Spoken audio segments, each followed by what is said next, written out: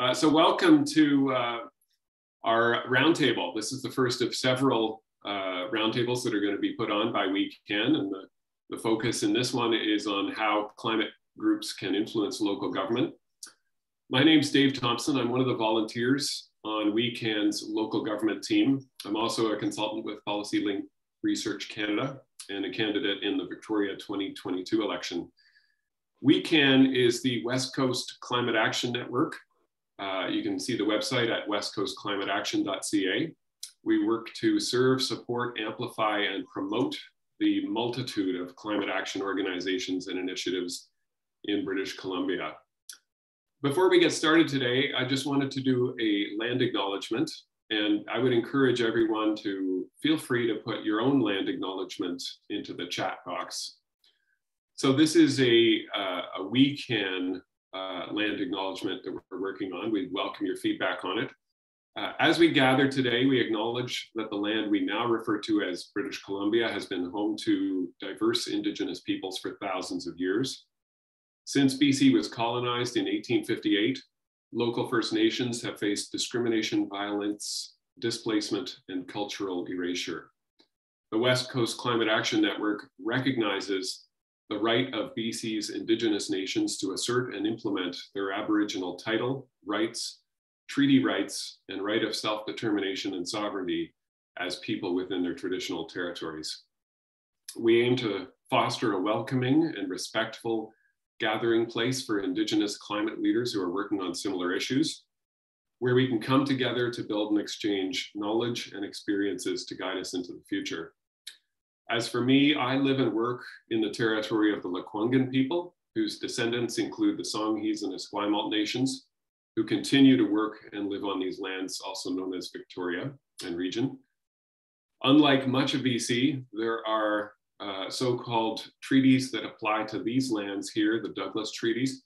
It's an understatement that these were unclear at the time, signed in dubious circumstances, and over time were not honored by the Crown. I'd be happy to discuss further if anyone wants to reach out to me on that. So as we all know, it is one of our responsibilities is to minimize our impact on this land that we're on.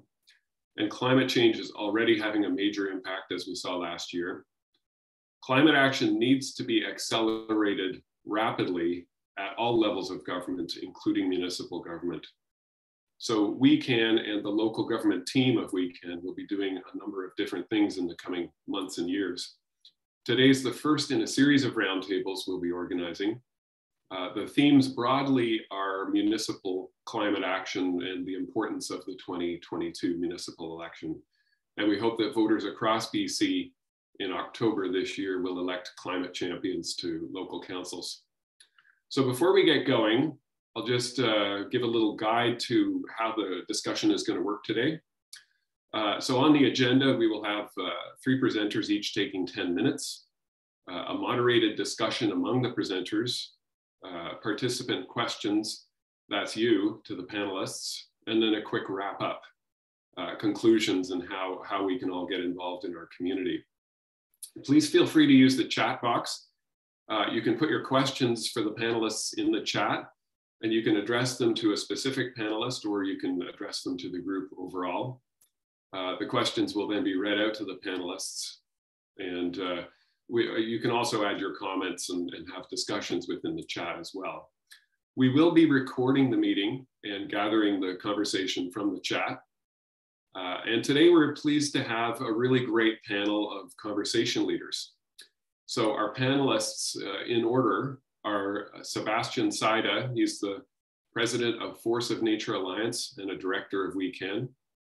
Alex Lidstone is the executive director of the Climate Caucus and a graduate of the University of Sussex in both an LLB and an MSc in Climate Change Development and Policy.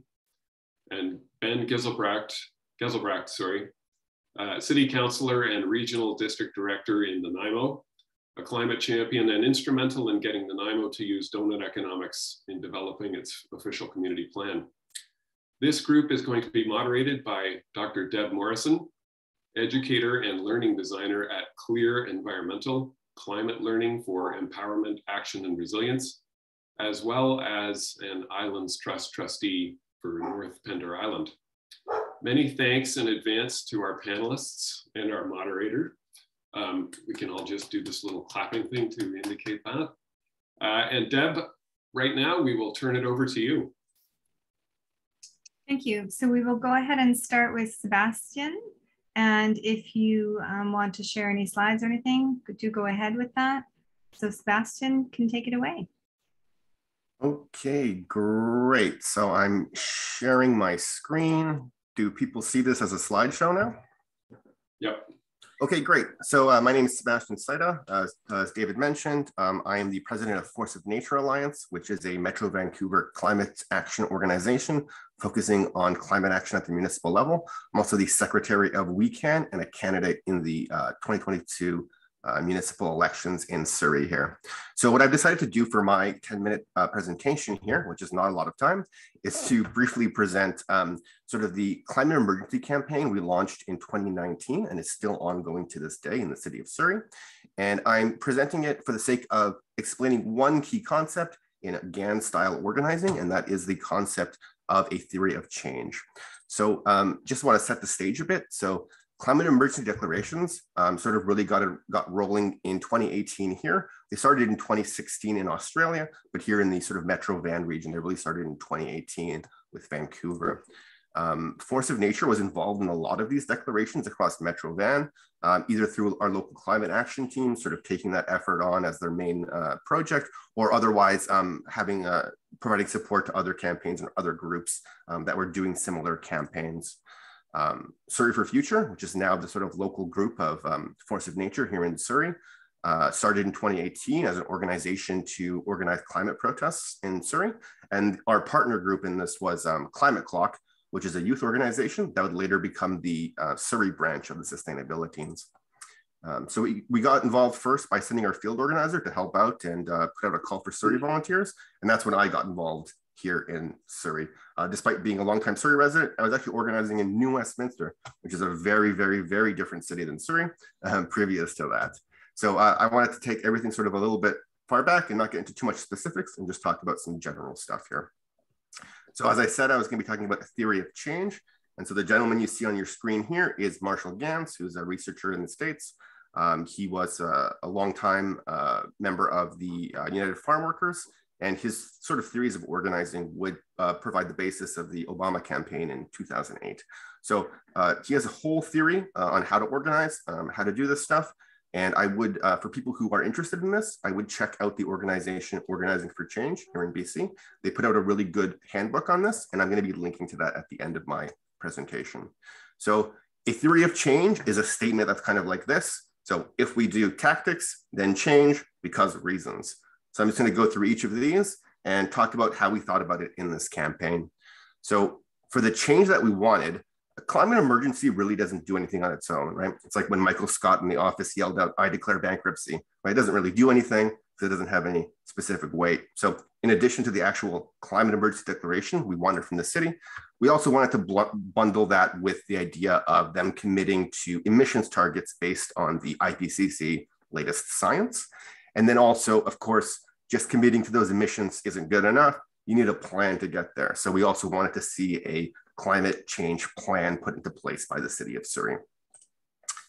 So if we talk about the change, so the change is we want a city plan that would reduce emissions in line with the IPCC's recommendations to limit global warming to 1.5 degrees Celsius.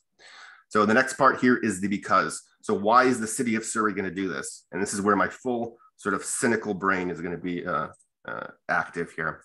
So cities, mayors and councils often like receiving awards or otherwise being flattered. So as a proof here, on that same night of November 4th, when we actually got this motion passed, there was a big hubbub that the city was quite proud of a award they won for a coastal flood adaptation strategy. And then more recently, there was a council who actually listed all of the environmental awards the city won as part of justifying a development to our regional government. So I'm sure people are familiar with all these awards that councils get.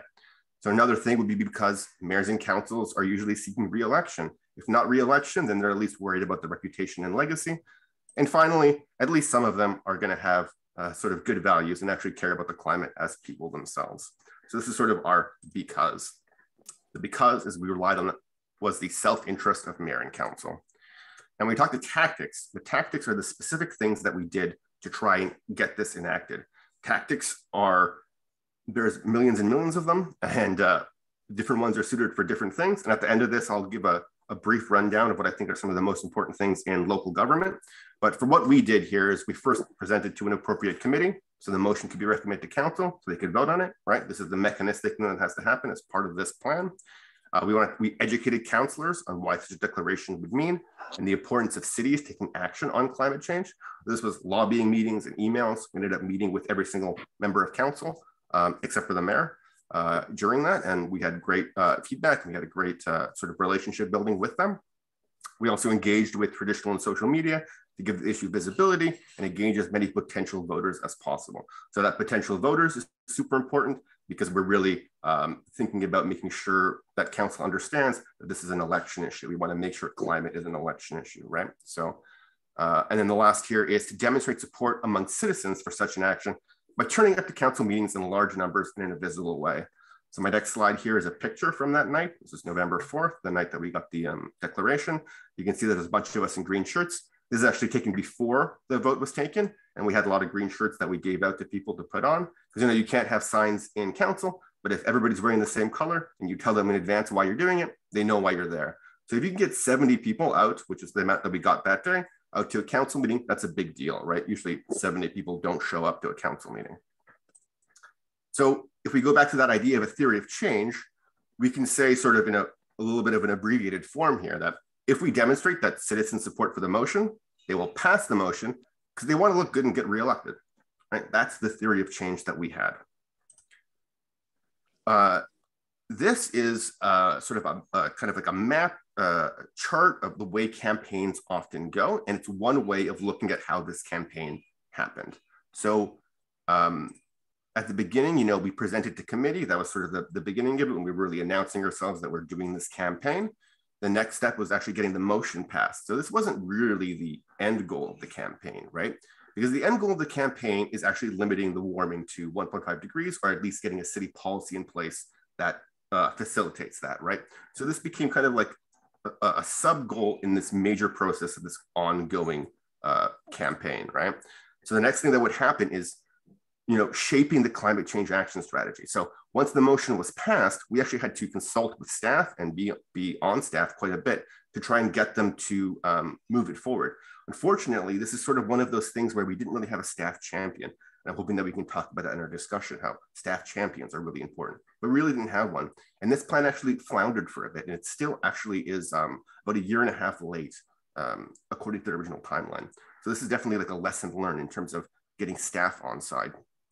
And then really the big mountaintop goal is going to be actually passing the strategy, right? So the strategy is right now being developed, but we have to actually pass it in the end. And then of course, after you pass it, it has to be implemented. Council actually has to follow it, right? So just passing it's not good enough. We actually have to continue on, monitor, make sure that we're on it. And it sort of speaks to the need for organizations to exist and to constantly be engaged with the political process. This is a really interesting quote that I really like. A map is not the territory. So as you know, if you have a map of a place, it doesn't necessarily represent the place exactly, and it can create distortions. So if we look at that old, the previous chart I have here, this is only one way of looking at this campaign, and it looks at the campaign separate from everything else. So what I want to do here is present it in a different way. So this is another way that GANS looks at different kinds of campaigns and goals when you have nested goals. So if the climate change action strategy is our main campaign here, our first nested goal might be getting the motion passed. Our next one is actually passing the strategy once it's developed. But at this time, we were doing a whole bunch of other stuff. We actually ended up going to court with the city of Surrey over Bear Creek Park. This was a huge thing that we did that created lots of people got on our mailing list. Lots of fundraising happened. And a lot of that petitioning, I see some people that I only know from the Bear Creek Park campaign in this meeting today. So you can see that it means that our reach has increased quite a bit. That's the increase in resources that help us to actually execute the rest of these campaigns, right? So taking the city of Surrey to court, fortunately we lost, but as part of this strengthening our organization and being able to be in a place where we can get the best possible climate action, it was good, right? And that's kind of our really big mountaintop goal, is the strongest possible climate action in Surrey. And what I want to suggest by this is that you can always rethink what your campaign looks like, how it interacts with other campaigns, and how you can reconsider and reconfigure it sort of in your mind. I am running out of time, so I'm actually going to skip my little toolbox here, and maybe we can bring some of this up in the discussion, just some of the main things that I think are super important. And I will be sending this slide deck out to folks, but I wanted to just end this sort of 10-minute conversation with just one important thing. I want to give everybody in this call sort of permission to think of yourselves as organizers.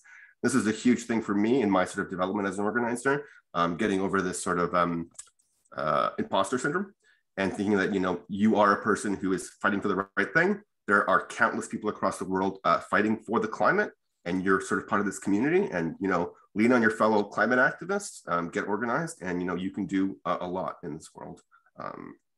So that's my sort of super brief 10-minute presentation. I have some links here, including a good article by the David Suzuki Foundation, actually on this campaign, that goes into a lot more detail for those that are interested. So with 45 seconds over, I can pass it on. You're doing great. Thank you so much. And Sebastian, can I ask you to copy the links from your presentation and throw them in the chat too? Because the last toolkit links, that'd be wonderful if we could share Will those. do. Thank you. So thank you very, very much. And big thanks for Sebastian in the chat, and share your gratitude, please. All right. So we're going to jump over now to Alex. And so Alex, go ahead. If you have anything that you want to share visually, go ahead and do that as well. All right. Can everyone see my screen? Yeah, we got you. Perfect. Okay. Hello, everyone. Thank you so much for having me here tonight. My name is Alex Lidstone. I am Executive Director of Climate Caucus, and I am calling in from the traditional territories of the Blackfoot Confederacy, the Tsuut'ina First Nations, and the Stoney Nakoda First Nations, and all other people who make their homes in the Treaty 7 region of Southern Alberta. So I am actually calling in from Calgary. But I was born and raised in Vancouver, so I'm BC at heart. So I guess quickly, I'll just go over Climate Caucus is a national network of over 400 locally elected officials. Our mandate is 1-10-0, so it's one planet, 10 years, no one left behind. And we operate by supporting elected officials in 3 main ways, which is a support network, sharing resources, and advocating to higher levels of government. So I'm just mostly coming here today to share with you my experiences from working with locally elected officials across Canada, and hopefully the information and things that I learned and I'm able to share with you will help all of you in your engagement and advocacy with your own local governments.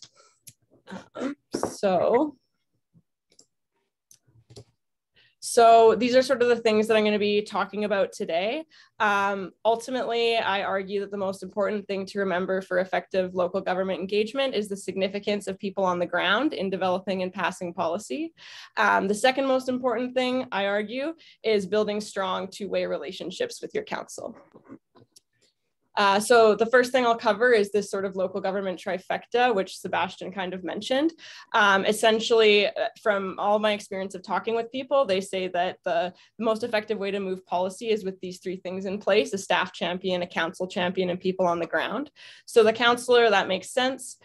Staff is really, really important. Sebastian mentioned this sort of, but they have a lot of power. So they can just sort of put one line in a report to council, hinting about how they feel about something, and that can affect your council vote. So they wield a lot of power, but ultimately the people on the ground, which refers to all of you, you also hold a lot of power. So your relationship with council needs to be dynamic and positive. Lots of people want to hold council's feet to the fire or get things through that they're demanding. I hear that a lot. And so we'll talk about that a little bit more in terms of how to build this effective relationship. So for relationships, I find it works best to have a constructive and positive relationship with your council or your council champion. So we think about what you want that relationship to look like ultimately. And remember that locally elected officials have a lot of emails coming to them every day, and a lot of them are actually really not nice. I work really closely with a few women councillors, and they've had death threats and things like that coming into their inbox. So as you're emailing your councillor, think about the other things that they're going to be getting. Your locally electeds are just people like you and me, and they will gravitate towards relationships that are regenerative rather than depleting. So you want them to feel comfortable coming to you with things, and you want to think about what you can offer them. So if you're connected with lots of people in the community, which I know pretty much everyone on this call is, there's a lot of things that you can bring to benefit them. So you can conduct like a letter writing campaign where everyone in your network writes letters to council asking them to vote on something your champion is trying to pass. You can fill council chambers, as Sebastian was mentioning in his case study there. That's really important. You can also fill the Zoom call if you're doing it on Zoom or other like online virtual council meetings. And you can think of other ways that you can show up for them, but just you can highlight that in your emails and things. Also, most elected officials are only paid for a part-time job, especially in the like smaller and more rural communities in BC. So they'll often work actually one or two other jobs as well as being a councillor, and they're just in this position because they really care about the community and they want to make a difference. So they're super busy, they're stretched super thin, and they'll value anything that you can do to make their job easier. So when it comes to things that you want to see, just ask nicely. You can maybe write like a briefing note or a one-pager for them or something, and maybe don't forget to highlight the things that they're already doing that that you like, and you can build them up. Another key thing I just want to touch on is like the roles of council and the roles of staff. So council typically sets policy direction and staff writes the bylaws of the legislation. So when you're submitting your asks and things, it's better to focus on outcomes rather than how to get there. And then the staff will ultimately do the research. They typically don't love it, like when you've written out exactly like the steps that you want to see taken in all levels of government, that advocacy gets a little bit of pushback. However, this may be different in small and rural communities where citizens will be required to play a bit of a greater role in helping out with climate plans and targets. So I just briefly wanted to go over some tips of taking items to council. This is from our councillor's handbook. So we have a long list of it. I can share the resource afterwards, but I just pulled out a few of the key ones. So it's don't take more than one proposed item to council. So that makes it harder for them to approve. Break the proposed plan into steps and make those steps clear and understandable. Know whether it's been proposed before. Come prepared with some potential funding sources, and research if it's been done before, because it's always easier to do things that have already been done in other councils. Benefits of partnering with community and environmental organizations and climate hubs. So a lot of what your groups are like doing these community organizations, and they're really, really great and they're really helpful. So they offer efficient and effective coordination of climate change and resiliency plans. And there's essentially, I'm going to just skip through this slide pretty quickly, but you can sort of read through it. But these are really, really great. And it's really helpful to have sort of one voice coming to council and your councillor being able to speak to one group in sort of one go. So I highly recommend climate hubs. We work closely with all of the climate hubs across the country. But there's lots of other organizations that are doing very similar things. So if you are not connected with your local group that's connected to your council, then I highly recommend it. And if you don't have a local climate hub or another sort of community group, then I would highly recommend starting one. So small and rural communities, I did mention I would talk about this a little bit more.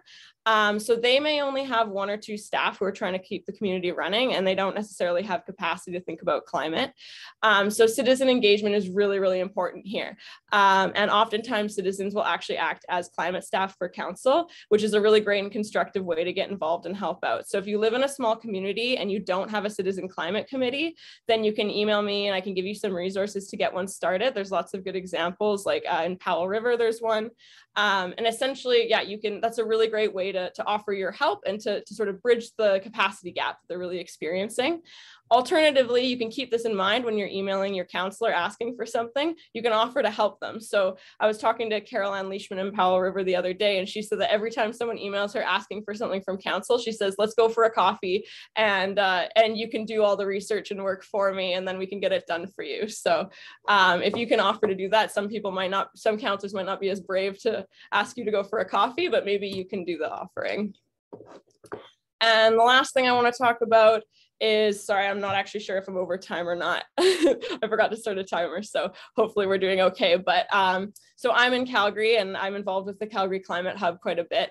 So I figured I would give it as a little bit of a case study, because we did just have a municipal election back in October, and I know you have one coming up, and I thought that their way of engaging with council was really great, and so it may be helpful for some of you. Essentially what they did was they met with all of the candidates during campaigns, so that when the election happened, they already knew who their allies were going to be on council, who was going to be a bit stickier, things like that. And it was essentially this advocacy that they were doing beforehand, which led to the net zero language being included in our Calgary Climate Emergency Declaration, which was passed just last month. So, so that's really great. And then they had post-election meetings with all of council. Some of them were more introductory, being like, you know, hey, we're the Climate Hub. If you have any questions about climate and being connected with the community, you can reach out to us. And others were more like strategizing with the councillor. So saying, okay, we want to get X, Y, and Z through. This is what we need from the city and the community to be coming out and doing. These are the key dates that we need you to be filling the council chambers and things. And so it really is a two-way relationship there, because then going back, we have a series of one-pagers and documents and things that we're really looking to see for them to be able to fulfill their net zero declaration, which they passed. They also had a letter writing campaign prior to their emergency declaration vote. So everyone would write letters to their ward councillors asking them to vote on it. So yeah, ultimately, I think that this is a really good example of a two-way street. So the Climate Hubs fills council chambers, they provide input on council policies and motions. There's a lot of really good experts involved in there, and they are able to bring other experts from interest like buildings experts, solar experts, things like that into council to talk about how these motions will affect their livelihoods and their careers. And then they're also able to ask for the things that they're looking for. So, so yeah, it's a great model. And ultimately, we're connected with Climate Hubs and some other local organizations across the country. So if anyone has any questions on any of that or needs research, resources on any of the things I've mentioned previously, you can reach out to me. And I guess my very last slide is just my conclusions. So if there's anything you want to take away from what I just said, it's understand the importance of community. So people on the ground are necessary to pass good policy, build your relationship with council, and remember it's a two-way street, and offer to help in whatever way you can, because councils are stretched very thin. And yeah, thank you so much. That's my timer music. So, great job, thank you. And if we can show appreciation for Alex in the chat, that would be terrific. Thank you very much, Alex. There's a number of things there that were new to me that I actually have to investigate. So, and any links that you can drop into the chat related to your talk would be really helpful for folks too. Thank you. All right, Ben, if we can have you. Good evening, everyone. My name is Ben Geselbracht. I'm a councillor with the city of Nanaimo, and zooming in here from Nanaimo territory. Yeah, I'd like to share a few stories of the success that we've had on our council and the tremendous amount of support that has really made a huge difference in what's been moved through. We've been very fortunate to have quite an active local climate network, Heather Bates and the Nanaimo Climate Action Network, and then relied very heavily on the amazing work of Alex Lidstone and the Climate Caucus, and just really acknowledge the power of networks. At the end of the day, everything comes down to democracy and initiative. And when groups of people get together and coordinate and connect, it's amazing what can be done. And as a first-time councillor, I'm always amazed actually at how much of an influence and impact cities do have on climate action. City policies and budgets and investments that, affect transportation, building efficiency, land use, parks, natural spaces. And also the cities are a huge provincial lobby. And so with the work, with Alex, we've been able to put together resolutions through the Union of British Columbia Municipalities, which the province looks at very closely, and been able to help move forward, circular economy initiatives at the provincial level, and really be loud that municipalities are taking climate action seriously, and we want provincial investment to do so.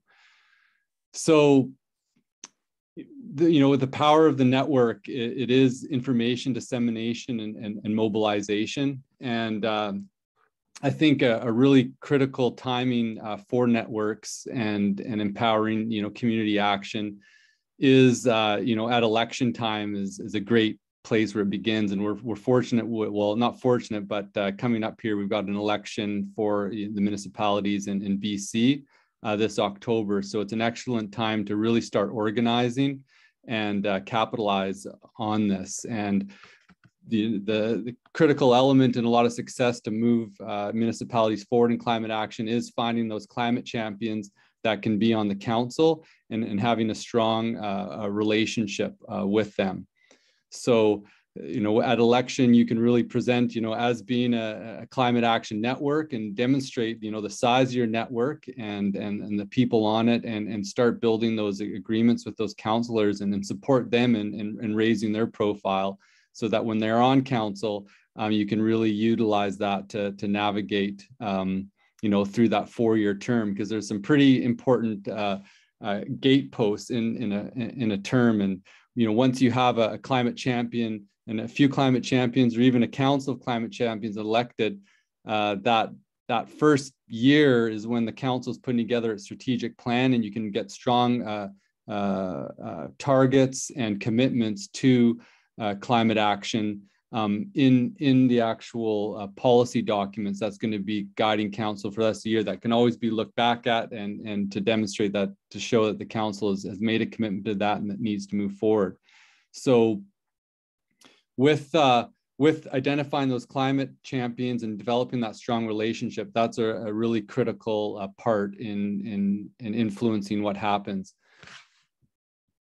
Now, with council, it's always a mixed bag of people. Not all our council members are climate champions. And so at critical moments, I rely so much on the networks to make sure that important policy gets moved through. So there's been a few instances in my term when we had a climate declaration, climate emergency declaration. Another instance when we had a big push. We were very strapped for cash in our community, but we didn't have a manager of sustainability. And we needed to have, the most important thing is having staff that'll actually do the work.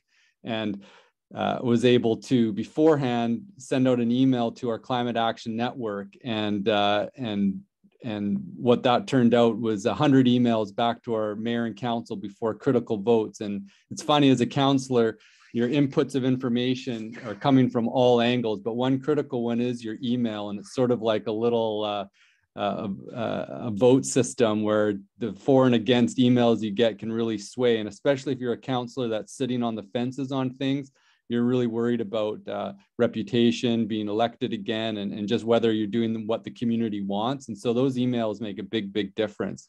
So there's one instance when we had a declaration about just saying about our position about old growth and wanting the provincial government to take action on that seriously. And it kicked up a dust storm with one of the United Steelworkers Union, and they sent a ton of emails to council saying that we shouldn't be sticking our nose in an issue like this. And I could really get a sense from some of the council members that weren't quite sure, worried about it. And I was able to send an email to our Climate Action Network, and all of a sudden, where we received 100 emails from the union, there was 250 from the Climate Action Network, and the motion passed. And as a councillor, it makes a huge difference to be able to have that type of support.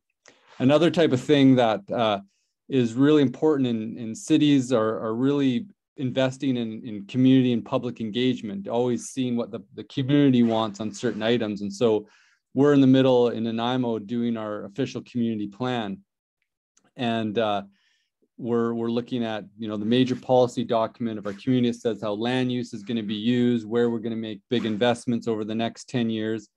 And each stage has a public engagement process. And, one of them was about investing in climate action, increasing our staffing in that area, using certain land use policies that were going to increase density and have a more ambitious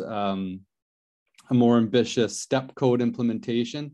And so it asked these questions of community while they're in favor. And so I was able to send that email out to the Climate Action Network that please go online, fill out this engagement form, and say for the things that you want around climate action. Well, when we received back the public input, there was so much input on people taking initiative on climate action that the staff were like, this doesn't make any sense, and they even went further to send like a statistically valid mail-in ballot just to see if their numbers were off. But it made a huge difference. And so at every point, if we're making sure that the feedback to the entire council is that people find climate action important, and this is something that we need to apply in all different decisions in council, it just keeps reinforcing that message. And it's been very effective here in Nanaimo. And one of the key things is for effectiveness of networks is to really understand the different procedures and timing with council, and that relationship with council, your climate council champion is helpful. And you can also then through that and through the different engagement touch points, figure out who are those key staff members that are making decisions and bringing forward to council. Because if you can develop a relationship with a staff member, they can bring and initiate items to the council as well and give heads up on certain items. And we had a proposal from WeCan asking for a certain amount of funding. And I think there was a relationship with staff. And so staff presented from our local climate action network proposals and recommending that we provide funding. And it made the decision that much more easier for our council. And we've actually provided funding to our local climate action network. Another thing too is really helpful for council members is that when you're on a city council, you're not like a provincial MP and you've got very little staff and support. And so any information, support researching certain items is hugely beneficial. And I rely a lot on the Climate Caucus to get information, but it's amazing. And in a community, there's so many professionals and individuals with time. Like there's quite a large retiree numbers in Nanaimo, and folks that really know their stuff and can provide huge support. We had one where there was a decision on whether to allow development in a riparian setback. And I had one member from the community who was a lawyer do all this research on case law, whether we could be sued for holding strong on our setbacks, and it's very helpful to be confident to hold ground. And so I think that what an asset, and I just really want to raise my hands to the organizers and all the groups that are here, supporting their local government in climate action, because it is what makes a difference, and I can really feel the tide changing, and this is what change looks like. So thank you everyone for their time and participating in this, and it's paying off. So hopefully this next round of elections, get out there early and find those climate champions, do the research on policy, and demand that we really push the limits, because I think this next round in the municipal elections, we can make some serious movement forward. So thank you. Thank you. Thank you so much. And again, if we can share thanks for Ben in the chat, that would be terrific. I'm really actually enjoying the chat. As it flies by, I'm like, oh, those are great specific thank yous. So thank you very much for that, everybody who's here. All right, so we're gonna dive into a conversation among us a little bit more and think about some of the big themes that were coming up, and we'll also draw from some of the questions and comments from participants as well. So to start us out, all of you have actually named the idea of networks or networks of organizations as really critical to being able to think about how to do this work, whether it's activating climate champions or whether it's helping resource them once they're in space, building relationships with different organizations and staff. So can you provide some concrete examples of how you've seen this play out for folks, or help folks think about how to connect into these types of networks? I know the We Can network itself is one of those mechanisms, but if you can give examples in your local area, and we'll just get the spotlight on all three of the speakers. I'll work on that. All right, so anybody want to start? Ben, Alex, or Sebastian? Maybe just briefly, sort of in the spirit of We Can, I really like any kind of coalition building that can occur on a local level. We found it pretty effective in a couple of different places to bring together organizations that have mutual aims, especially if you have organizations that aren't actually climate organizations or climate organizations as their main focus. You know, putting out a press release with 7 or 8 organizations that have endorsed a call for something is great. If you do that proactively and not in a way where you're just asking people to support your projects, then you can build those friendships and those relationships that will continue sort of onward. A lot of the times, I don't think we're doing that enough with Indigenous folks, and we're not doing that enough with talking to labor as well. And those are 2 ways that 2 groups that climate champions need to really reach over and make those coalitions and alliances with. Mm-hmm. Yeah, I can jump in. I think something that's really important about networks is that, especially with climate change, it's a very complex problem that we're all trying to solve very quickly. And so I think it's the information sharing and the connecting people so that you can, I guess, do things as quickly as possible and not trying to just move on your own that really helps. I guess an example that Ben was talking to me about earlier that we did together was we started a zero waste group through Climate Caucus last year. And through that, we had Ben and one other expert were chairing the group, Sue Maxwell, who's a zero waste and circular economy expert. And we were able to connect locally elected officials to various experts on different topics with presentations throughout the year, I guess. I think we had 10 presentations. And then through that, we were able to develop some UBCM resolutions, which is the Union of BC Municipalities. And we had those passed by, I think, every local area in BC had passed each of them. And then so they all went through to UBCM, and then they were voted on. And ultimately now there's a plan for a circular economy strategy in the roadmap to 2030. So we do think that all of that sort of helps and comes together through all of the advocacy and connecting folks. And then I guess to answer your second part, which is the how to connect to networks. Yeah, I think that this is a great network to connect to. I know I also mentioned climate hubs and things. I think once you sort of get involved, networks are very open and they usually want everyone to come in and share, because as long as you have something to give, then you'll also be able to receive a lot. So once you're there, people are really welcoming and things. And then you can sort of connect to other ones, I guess, because a lot of the networks are also connected. If you're not in Climate Caucus, you can also join, sign up to the newsletter and everything. We have lots of calls that are open to everyone who's not just electeds as well. And we have summits and things, so you're always welcome to join ours. Ben, do you want to add anything else? I don't know, I think that was good.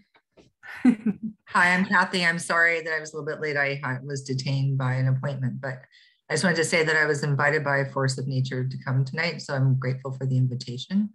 And as I'm listening to what people are saying, I'm very interested in what you folks are doing.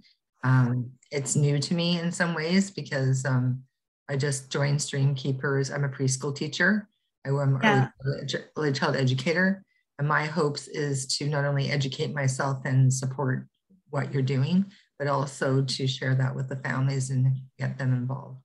And Kathy, if you have a specific question, if you can throw that in the chat, we're working through a series of questions on a back channel here. Right, okay, thank you. Thank you. All right, so then there's a couple other questions about how we engage in sort of like, what does climate activism look or advocacy look like in terms of partisanship or not? And so there's a couple questions in the chat related to that I thought were really interesting. And I was thinking about it as you're speaking, because we have a lot of questions about that inside elected spaces. Is it partisan to get behind a single councillor? And so maybe can we talk about some non-partisan strategies for advocating for climate champions? Because there are a bevy of them. So any thoughts about like, how do you actually start at the ground level to try and get everyone to talk about climate or to advocate for it? Any thoughts on that?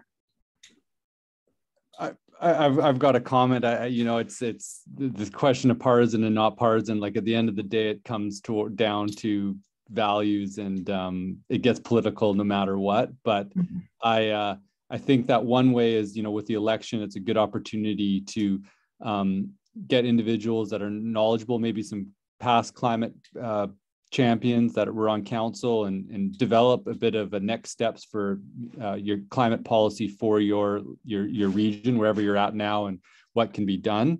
And then have that as a document before the election, and then put it out there to whatever councillors want or candidates want to sign on to that and commit to, moving those things forward. Gives an opportunity for anybody to be part of that. As a way to sort of broaden it out, and what I think we're going to try to do here in Nanaimo. That's great. Other thoughts related to the partisan, non-partisan, anything related to that? Yeah, I guess I can just say a couple of things. I do work on climate action in the city of Calgary, which, as you can imagine, is a little split. And so I don't know if I would necessarily say it's like partisan or non-partisan, but coming back to sort of Ben's like values conversation, there's definitely people on sort of either side. But I guess usually the way that we try and approach it is by making sure that the things that we're suggesting, we sort of have all of the extra arguments, because you can pretty much any climate action that you're doing also has other benefits to it. There's also usually an economic benefit, which other folks that are not liking climate action will probably want that. And then there's other like health benefits. People are also usually worried about the opioid crisis and the housing crisis. So you can usually add in things like that. Usually just try and sort of multi-solve, as local governments are usually trying to do anyways. And then the other key thing is, we had a presentation today where they were talking about working with other people, and you want to use the SCARF model, which is like, it's like status, certainty, autonomy, relatedness, and fairness. But they said the key thing is relatedness. So when you're bringing things forward and working with people who may be sort of on the other side to you, to start with things that make people feel like they're trusted and like they're belonging. So you want to start with small connections of similarities with people, even if they're politically diverse. And then once you've made that base layer, it's a lot easier to talk about the things that might be more difficult. Thank you. There is also the issue, and I see we'll come back to some of the other questions over here in a second, but I also, there were several sort of comments and questions, and I see Tara's also asked this about how do we balance particular climate actions, and how do we understand and like make explicit among climate champions or staff champions or the other folks that you're naming in this work, how human rights and environmental rights are kind of entwined in what choices we're making. Like thoughts about how we're engaging people in particular ways to ensure that human rights are part of the equation.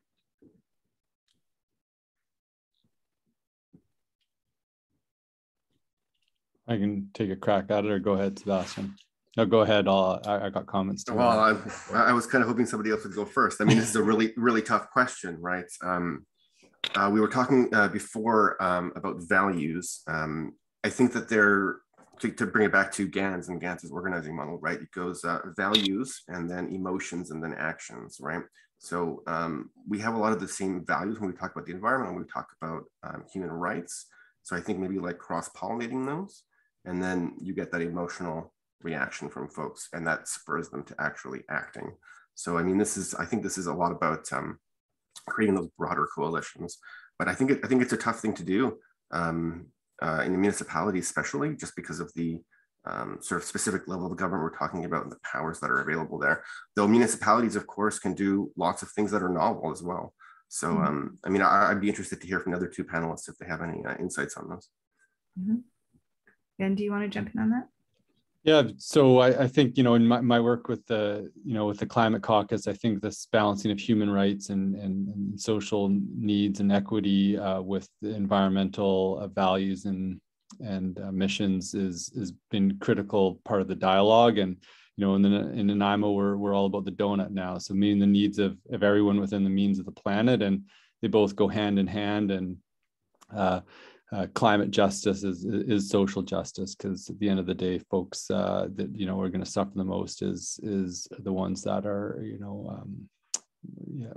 where the most inequity exists. And I think that one thing that I always take with me is just like always looking at when the decisions are being made and the policies being developed, whose voices are at the table on that. And always it's biased towards, the folks that have been there for a long time, of which, I unfortunately do represent that a bit more. And I look at the equity around our council table, and then just trying to always at every step try to build a more diverse set of voices within committees and that. And I think that's the thing that we need to pay the most attention to at all steps, to sort of build that more equal and social justice element into decisions and policies. No, thank you for that. There's a saying in the environmental justice movement about not for us, without us. And so it's that idea of who's at the table and who is making those powerful decisions, and not just being consulted or consent, but literally having the power in decision making. So yeah, I agree. Alex, anything to add on that before we throw on another question? Not really that much else to add. I will also say, in terms of the having people at the table part, is also just making sure that you're breaking down the barriers that would keep people from being able to come to the table. So, providing childcare, transportation at a time when people are going to be able to make it, things like that. But other than that, I agree with everything everyone else said. Maybe if I could just briefly interject, when Ben was talking, it struck me so squarely on the head how different municipalities, like the different places that they're at with this. And so sort of knowing what's going on in your municipality is very important, and sort of seeing the example being set elsewhere, I think, is also very important. So you can take those good ideas and bring them to your own backyard. And actually Sebastian, thanks for that, because that's one of the things that we've been thinking about inside the Islands Trust too, is as we passed both a reconciliation and a climate emergency motion at the same time in the trust. And so trying to figure out what the reality of that is as we implement it is new, right? And so understanding that we're all learning from each other. And so part of the networking is networking among counselors themselves in different contexts to try and figure out what are the next steps. Yeah. All right, so there's a few things here. Here's a good one. Any tips when the city manager or senior staff are blocking certain types of climate policy and pushing for business as usual? Thoughts around how to, and I know you've named a number of things around relationships. All three of you have actually named about relationship building. So how do you build relationships when there's actual blockages being put up in front of you, and counter values and counter opinions going on? I've got stuff to say on that for sure. Go for it. I think that there's always resistance at all levels. I think that there is sort of an older economy and culture that has had the power, and there is strong resistance, and we feel in our council all the time. And I think that one of the things I've noticed is that at the beginning, the climate activists were in the minority. I think it was with any type of change. And then as your majority grows and the power grows, you're at a point where sometimes there's a bit of timidity to really push when the resistance is there. And what I've noticed is that having that community support behind you, knowing that this is the right thing to do, and then push when it's time to push, because staff will push back. They want to do this. The funding needs to go elsewhere. This is too extreme of a goal. And there's constant feedback on that, and you have to really put the foot down and be brave. And I think that type of bravery is very important. and you get brave by the strength of your network and the support of the people that are in there with you. And don't be shy, because I think that's what the barriers always do, is like, oh, you know, you're being unreasonable, or, you know, this is too extreme, or we can't do this. And so I think that just know that that's what it looks like, resistance, and to be brave. Go ahead, Alex. Yeah, I agree with everything that Ben said wholeheartedly. And I think the other big thing with local governments especially is that they never want to lead, and especially staff, they never want to lead. They don't want to be the first one doing anything. So as long as you can find an example of somewhere else that they've done this and it's worked, then you can say, look, we're not leaders, but we don't want to be the last ones to do it. And that's a much easier way to convince people. So success stories are always really important. Mm-hmm. I really agree with that, Alex, because to Sebastian's earlier point, one of the things that we were able to do is leverage Vancouver's climate action motion when we did ours, and having that kind of precedent, even if it was just one, the time like really helped. Yeah, I think Councillor Curran in District of North Vancouver always says it's the best thing having Vancouver across the water, because she can say, you say we can't build buildings like that, well, they did it over there, so we can do it here. We're just a little bit like on the other side. So yeah. Well, I'm so jealous of these staff relationships you folks have, because when I talk in Surrey, it's like, you know, we're not Vancouver. We don't have the Vancouver Charter. We're bigger than Burnaby. Don't compare us to Burnaby. We're bigger than New Westminster. Don't compare us to New Westminster. So there's always some avoidance there. It's really unfortunate, but I'm glad it works better elsewhere. Yeah, we're definitely on the rural side of all that. All right, a couple more questions, and then we're going to open up for some question and answer. And I put some instructions in the chat for folks. So we will come around to some comments and questions from participants in a few minutes here. So for other questions here, when we think about actions in communities, actually, I'm going to come back to that one. It's a little complex to word right now. All right, let's go to, here's one. Is there a role for universities in advancing climate action priorities in municipalities? And I would say universities and other sort of scientific institutions or sort of academic-y kind of institutions. Thoughts on that?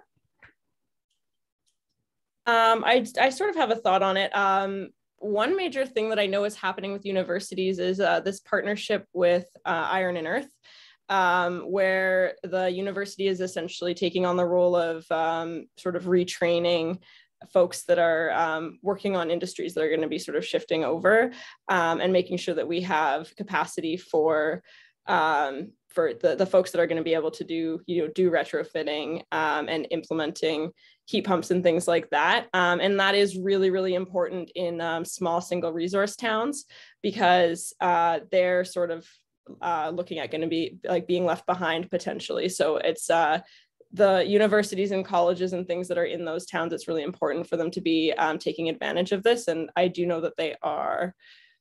So that's sort of, I guess, one of the major things that I can think of. Mm-hmm. Yeah, I mean, universities are definitely centers of both expertise and sort of volunteer hours, right? They're useful for both. For instance, Surrey for Future was founded by a KPU, Quantum Polytechnic University librarian and a sustainability office individual. So sort of started there. And then we've had plenty of conversations and chats with policy experts from KPU, especially ones that do policy expertise and consultation with other municipalities across Metro Van. It's really interesting to hear that sort of inside baseball. It gives you a different perspective. And then, of course, students always have great opportunities to engage, right? Whether it's club days or talking to a class, a great way to get additional people with some good energy onto your organization. Absolutely. So many different ways that universities can support at so many different levels. Mm-hmm. And I would expand that to one of the other questions that came in around industry associations, Chamber of Commerce, and other nonprofit organizations. You know, I think they likely all have those roles to play in this work. And they're part of that network and hub kind of activity that we're talking about. So, and some of the things that you've named in terms of the challenges that locally elected officials have in terms of time. I know we all probably feel that. It's a real thing. And so any way that we can kind of build capacity through these networks is going to be really helpful. All right, so I am going to open it up for some conversations with participants. Heather, maybe we can take us all off spotlight here for that. And what I'm going to ask is I'm going to ask people to keep their question or comment to like max 2 minutes, preferably on the 1 minute sort of vein, get it on the table. And then I'm going to ask you to use your digital hands so I can have an ordering of who put things up first. And I will just work through the digital hands. So please keep your comments short. And if you have a specific person that you want to direct it to, please do that. Please do be respectful. If I think that folks aren't being respectful, I will ask you to pause and, you know, mute you if you continue, because we do want to have a respectful and appropriate conversation. All right. So first we have Sandy. Sandy, what would you like? And make sure when I call your name, if you unmute yourself. Thank you. Yeah, go ahead, Sandy.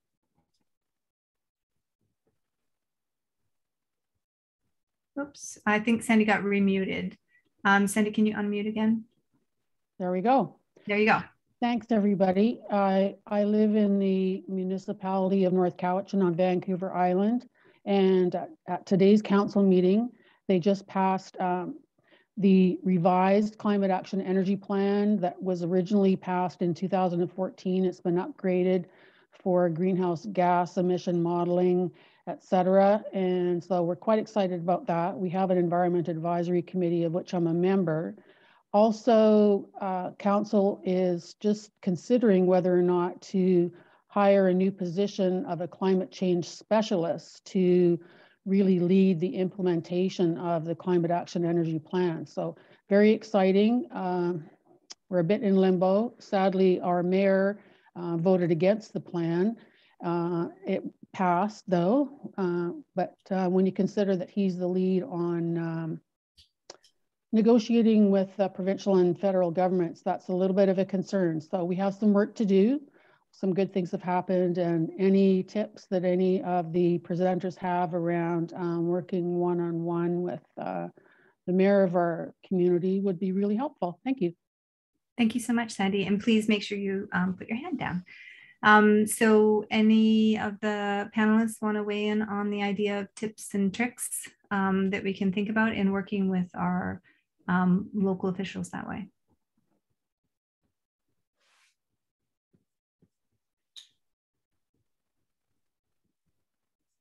Sorry, I just understood that just kind of waiting to sort of see that you know, the changes that North Cowichan and putting forward this new plan, and that some of the councillor or the mayor didn't vote for it, and how to persuade them to be more on board on that.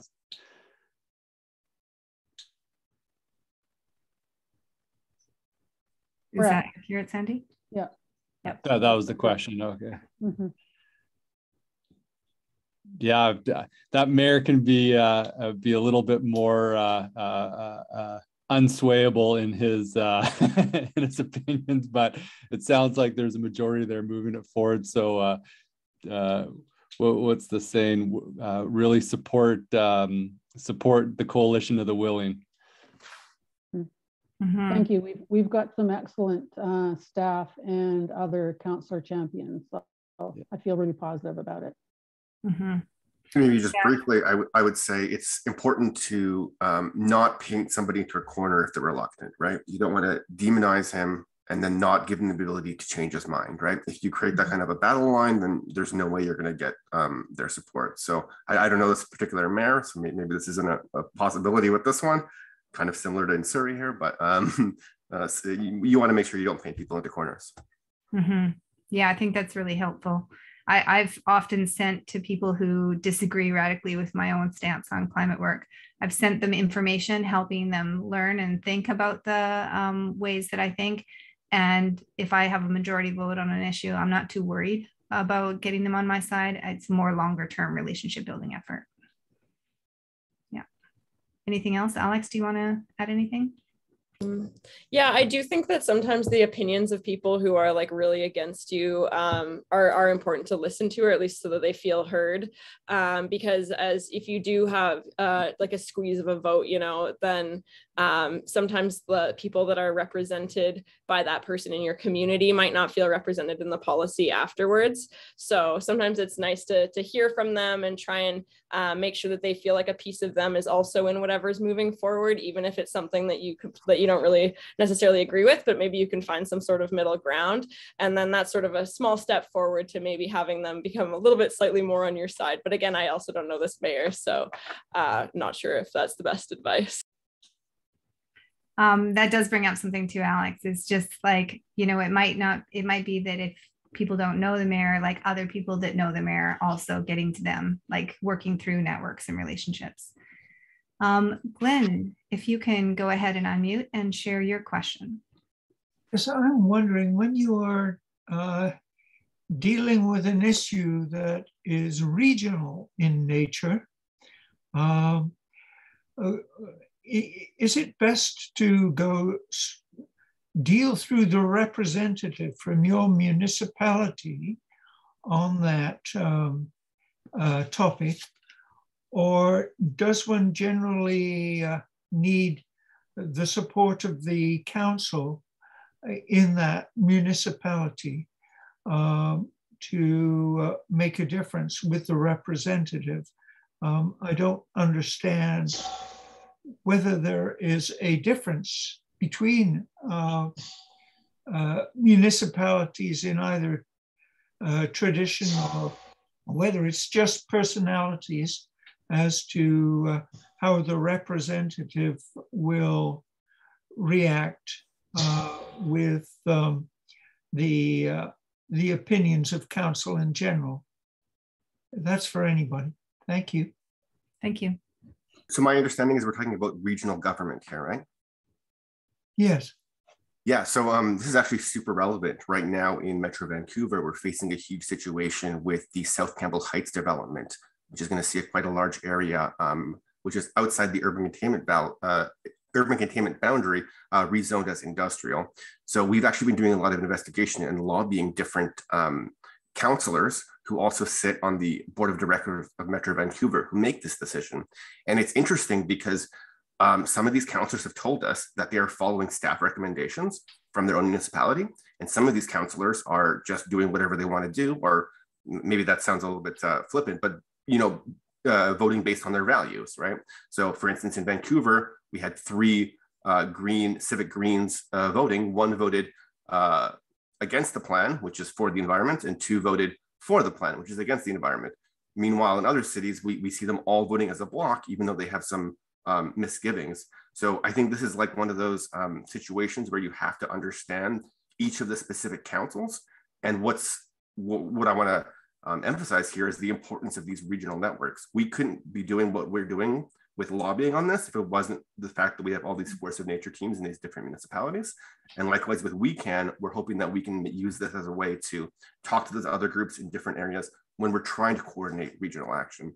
I think this is a huge thing where we need to build capacity, and we just aren't targeting regional government enough yet. Mm-hmm.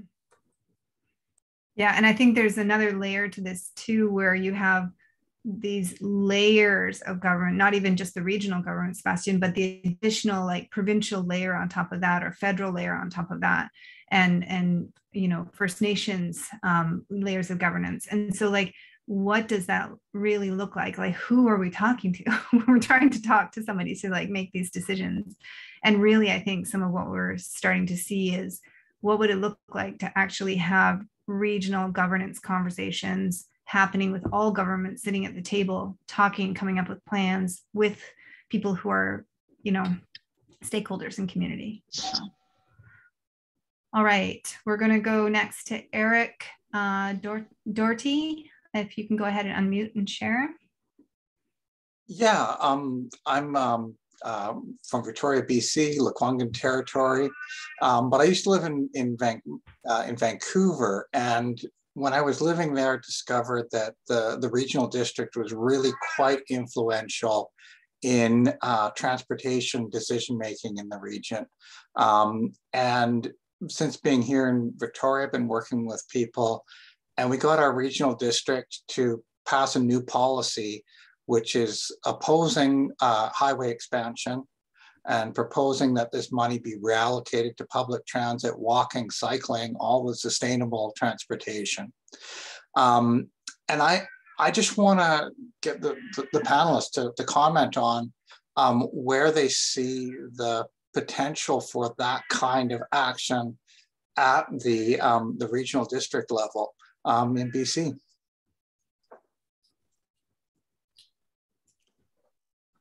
I think that's a great example of just sort of the power that local governments can have in provincial lobbying. I mean, like the province really sets there's the jurisdiction of the highways, and they fund it and do all the repairs on it and run it. But if a whole regional district sets a policy and asks for something, you know, politicians at the provincial level do listen, because these people are voted by everybody, and it's like they're almost closer to the public is closer to the regional government, so that they're heard.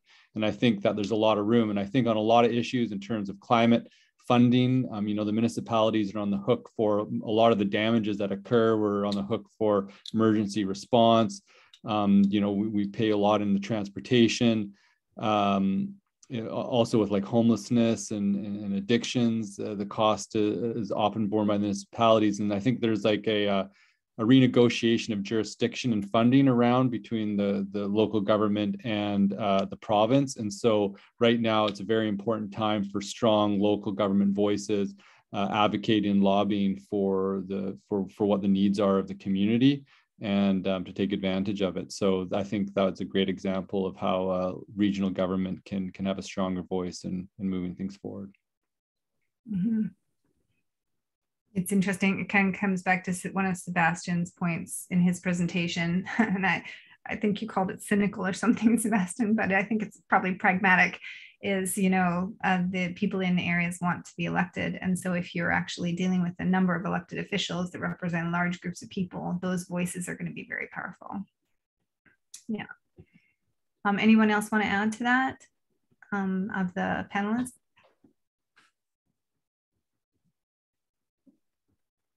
Okay, let's go ahead and go to Jay MacArthur. Hi, my name is Jay MacArthur. I'm North Vancouver in this area of the Tsleil-Waututh and Squamish Nations. And just make a couple of comments. It takes a lot of time to develop relationships with the council members and work with them, but it is worth it. And sometimes, like someone was asking about the regional governments, I was able to form a relationship with Richard Walton, our former mayor, and get a park created on Grouse Mountain, the Grouse Mountain Regional Park, because he knew the right people to talk to in Metro Vancouver. And basically, I convinced him that it was a good idea. And then there was some people in Metro Vancouver who thought it was a good idea too. But the best way was to work through somebody who's well respected in Metro Vancouver. So that's an example where things like that do work. Yeah. Thank you. Yeah, another topic is with heat pumps. And unfortunately, everyone seems to think they're a great thing, but have you ever lived next door to someone with a heat pump? They're very noisy in single family neighborhoods, and they're not very neighbor friendly. I've been told that some of the newer ones are getting quieter, but yeah, so I know my neighbor has one. It's on his other side of his house and I don't hear it, but his neighbor complains about it a lot. So right, I'm going to pause you there, Jay. Sure. Okay, thanks. Thank you. We're actually going to wrap up questions right now because we want to give the panelists each a couple minutes just to share any last thoughts from the discussion that they want to sort of take away, and you know, maybe thoughts around there's been some questions overall in the chat around how we identify and promote climate champions, how we work with staff, those relationship building pieces. So, but if there's other last messages you want to do, we'll give 3 minutes to each of the panelists to just share their last thoughts. And I think we are going to start with Ben first on this. Great. I just saw a post, just how did Nanaimo set a 90% diversion target and have that baked into our policy? And it's an interesting story just around public engagement. But for our solid waste management plan, there was a community advisory council, and I was actually on it. And there was this older gentleman who had his PhD, and he'd been long retired, but he was relentless and very outspoken, and just demanded why these reasonable actions of like trying to like keep waste out of, out of our communities and reducing it weren't happening. And it really empowered me to speak up. And it was that community group that suggested the 90% target, put pressure on the politicians at that time, and it got baked into the plan. And now this plan is everybody's, gung-ho on it, the politicians, and it's really built community momentum. And it's always been this community group of zero waste, solid waste advocates that push at every stage gate, and has really allowed our municipality to be a leader in policy development on it. So it always happens from the grassroots. And it happens from individuals just really standing up and being unrelenting on their demands for a better planet. So I see a lot of folks in here with that type of capability, and yeah, thank you. Thank you, Alex. Yeah, thanks. So I guess first of all, in terms of climate champions, Quebec just had a municipal election as well, I believe in October, and they had an organization essentially go out and find a bunch of people who would sign up to a whole bunch of things that they were going to do according to the climate, and then the organization promoted them through the election, which is something I think that has the capacity to do potentially and is looking at. So it worked really well, and they ended up getting a lot of community organizers elected as locally elected officials there now, which is great. And so a lot of them are joining Climate Caucus, and we're getting to meet them. And I do think community organizers as locally elected officials, I know quite a few who have stepped from one role to the other, and you make a great locally elected official. So I would definitely recommend it if you're thinking of running. And then I guess my other comment is that I did see some questions in the chat surrounding funding for local governments and the fact that they essentially have no money and don't get much taxes. They only get a small amount of property tax. So yeah, I will say that a lot of the funding that we are asking for local governments, Climate Caucus advocates for that from the federal government. So if you are in your organizations doing any advocacy to higher levels of government, specifically the federal government, always ask for more funding for local governments, because they're really the level on the ground that's going to be trying to implement things like buildings targets, all of these targets that you're seeing in federal and provincial climate plans.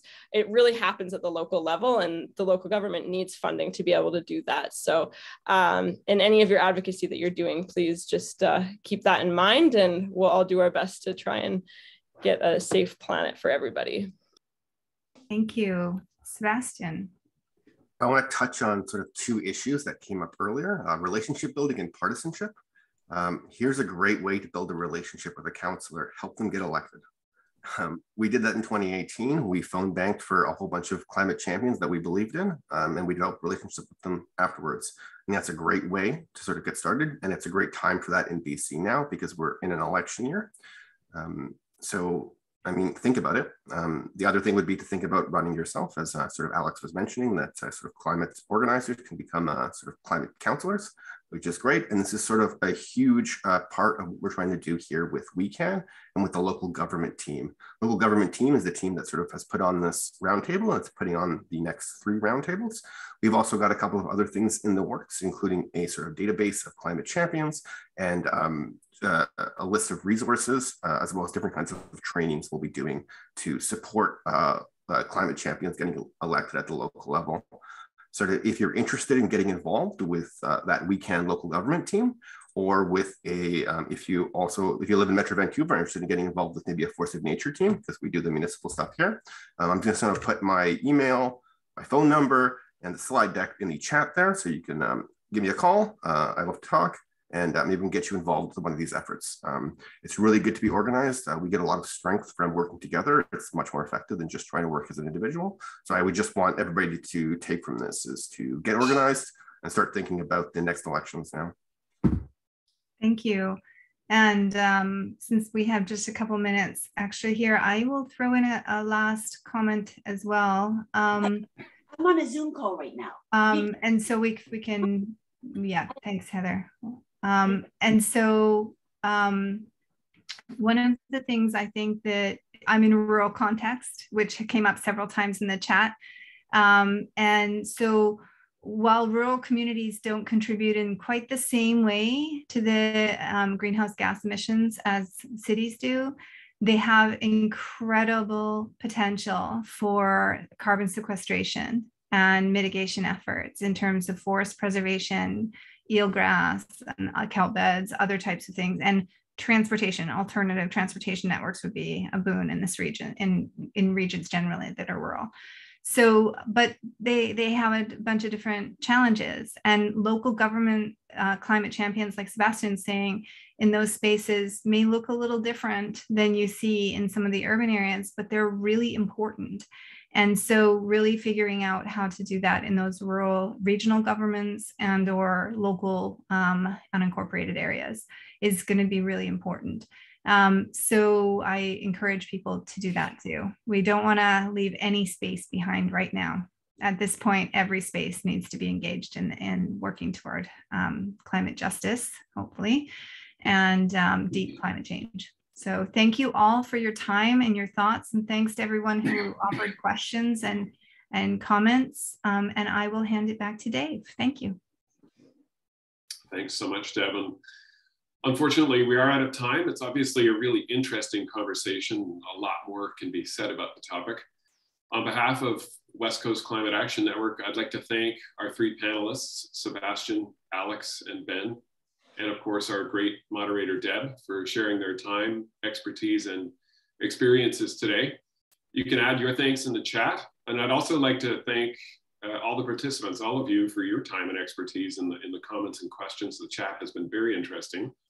And thanks for making it worthwhile to put this on.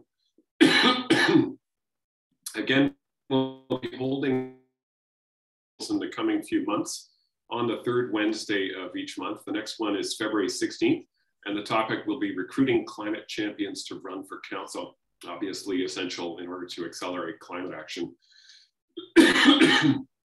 Excuse me. And we'll be having some tips and suggestions on how to find and recruit activists to run for elected office.